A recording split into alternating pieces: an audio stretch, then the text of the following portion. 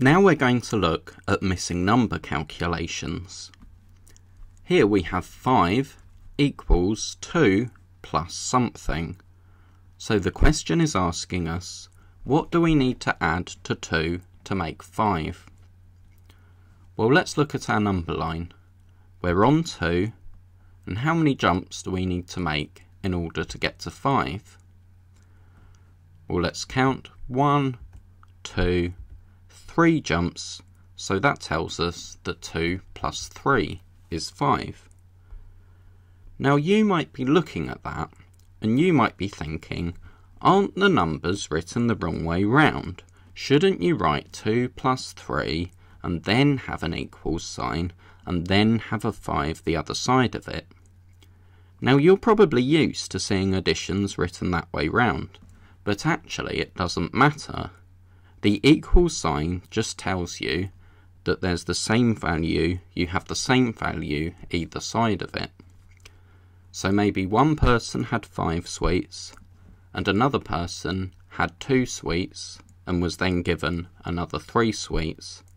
So in this case the equals sign would just tell us that they now have the same number of sweets.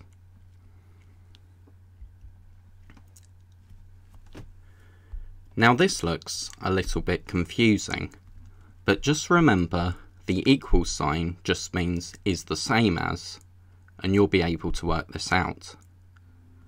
So on the left over here we have 3 plus 5. I'm going to add that on a number line, and remember when we're adding on a number line it's easier to start with the largest number. So let's start on 5 and go along 1, 2, 3. So we've landed on the number 8, so we know 3 plus 5 is 8. So now over here on the right we have 10 minus something, and we know that the answer has to equal 8 because it has to be the same as 3 plus 5. So putting the question another way, how many do we have to take away from 10 to get 8? Well, we're on 10 and we need to know how many jumps back we need to make to land on 8. So I can see that we just need 1, 2 jumps. So 10 minus 2 is 8, 3 plus 5 is 8, and that equals sign tells us that our answers are the same.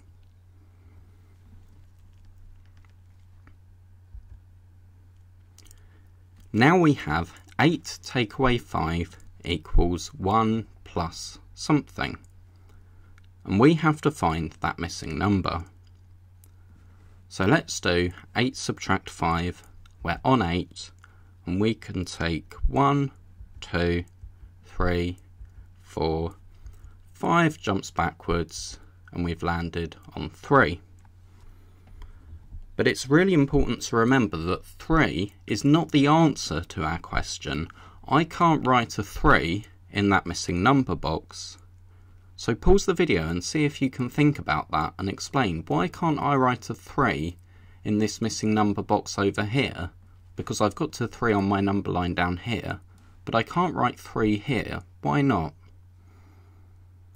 Well, if one side of the equal sign is 3, the other side has to be 3 as well. So what I have to do over here is I have to think 1 plus something is 3. So if I'm on 1, how many jumps do I need to make to get to 3? Well, I need 1, 2 jumps, so 1 plus 2 is 3. And if I write 2 here, then both sides of the equal sign give me the same amount.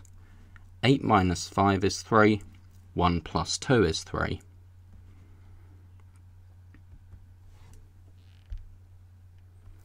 Now we've got 7 minus 2 equals 9 minus something. So if I'm on 7 and I go back 1, 2, that gives me 5. So 7 minus 2 is 5.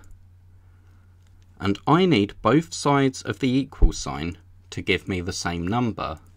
So I need to think 9 minus something is 5. So let's start on 9. How many jumps back do we need to get to 5? Well, we need 1, 2, 3, 4 jumps. So our answer is 4. Now someone might look at the screen here and say, so here you got 5 on your number line, and here you got 5 on your number line. So why did you write the number 4 in your missing number box? Why didn't you write 5? What would you say to that person to help them understand? So see if you can explain why writing 5 in the missing number box would be wrong.